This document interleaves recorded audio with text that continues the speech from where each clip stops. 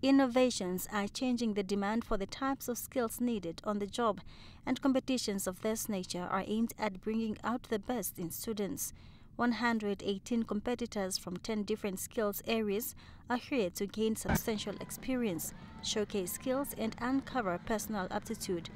The overall objective of the competition is to promote technical and vocational skills, give Namibians a chance to compete and showcase their skills, give trainers and experts an opportunity to benchmark their standards and skills with the best in the world. Technical and vocational education and training should aim to empower young Namibians to become job creators and not job seekers.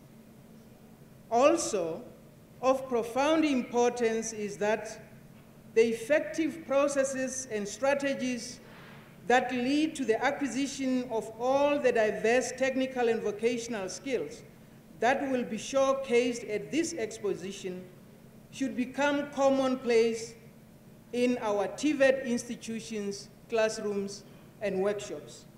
And observing the various exhibitions on display, it is evident that Namibia has skills potential that, if harnessed, could make students industry ready.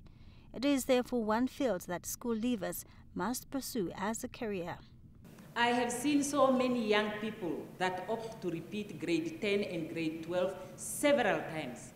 In fact, as a Minister of Finance for so many years, there was a time that we had to spend more than 400 million Namibian dollars in 1 year to get young people to repeat grade 10. And some of them were repeating it for the second, third time because they were not willing to go for vocational training because they think vocational education is inferior. The shortage of qualified VET trainers is another issue that needs to be addressed, and the Harambee Prosperity Plan intends to increase this number from 15,000 to 25,000 by 2020. I'm Launch-NBC News, Windhoek.